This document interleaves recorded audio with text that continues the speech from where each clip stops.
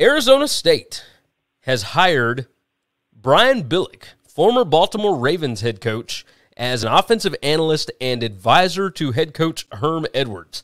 So all of that talk in the offseason, or I guess the preseason before college football this year, about whether or not Arizona State was going to keep Herm Edwards, I think we have certainly gotten our answer. Like, they're going to have to get rid of some guys due to show causes and whatever else. There's still some guys that are suspended on administrative leave for a while. But you know, they've already got Marvin Lewis, who is also an advisor to the head coach. Billick's 67 years old. He's been an analyst for NFL Network for a while. This is, you know, it's turning into an NFL program at Arizona State. This is a bit of a strange move, but it's certainly turning into like a cush retirement job for some of these old NFL heads, right? Does this surprise you at all? I don't know how cush of a job it is. I'm gonna bet Billick's gonna end up being responsible and working harder at this than he was at the, you know. Oh, an NFL Network for sure, but that's the thing. NFL Network. He and Lewis aren't actually they're not on staff coaches. They're just advisors. So they're sitting in an office and going over film basically. Oh, they're analysts, okay? Yes. All right. Yes. And you understand what analysts are because you're a Bama fan. You know that that's bullshit. They're absolutely 100% coaching. So that is the plan. They're not supposed to be on the field coaching everybody. I understand that. But yeah. I understand that. But Nick Saban took an analyst that's supposed to have never had any contact with any player whatsoever, and in 1 week made him the OC of a national championship game. Okay? Now, do we think he did that without any, relationship at all with the players, with the coaches? Let's steer this back onto Arizona State. Okay. All right. Okay.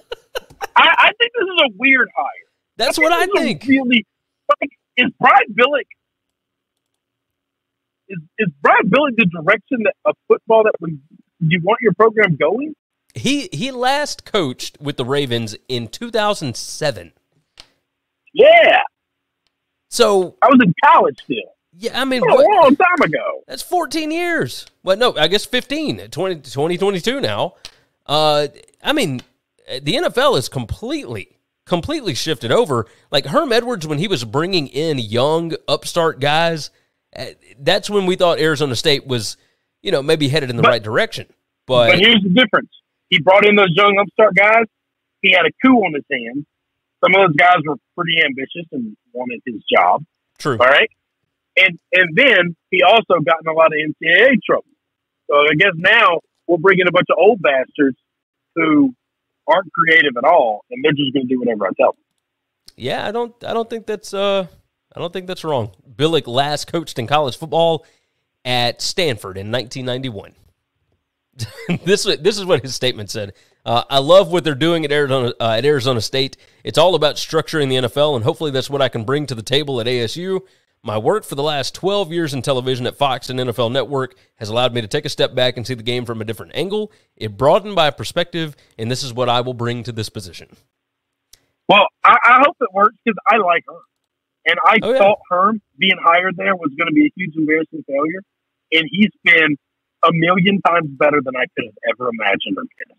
Oh, so, yes. We were way wrong. I hope Billick is an asset. And I hope Herm continues to have success at Arizona State because I like Herm in spite of the fact that it made me wrong. Like, I just don't care. I like Herm. I tend to agree. He's hey, I'm going through some stuff for the BetUS college football show. Herm as an underdog since he got there in 2018, 12-6 against the number. So and that doesn't surprise me. I knew it was going to be a big number. Oh yeah. No, he hadn't been an underdog often, but 12-6. I mean, that's 66%, man. That's somebody you can count on to cash for you. All right. Well, 18 years and 18 games in 4 years. He's been an underdog. I guess that'd be in. Is it 5 or is it 4? 2018, 19, 20, shit, 21. Oh no, it's 4. Years, it's 4 seasons. 4 seasons. You're right. Yeah, so 18 times. 4 seasons, 18 games in 4 seasons, though. Right? Yeah, you're right.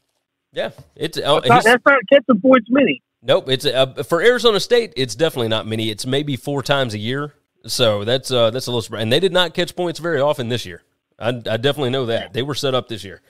Thanks for listening to the Winning Cures Everything podcast. The website is winningcureseverything.com, and if you want to connect with us, we're on Twitter at GaryWCE, at Chris B. Giannini, at Winning Cures, or you can email us, Gary at winningcureseverything.com or Chris at winningcureseverything.com. Subscribe everywhere you need to subscribe, and we'll see you soon.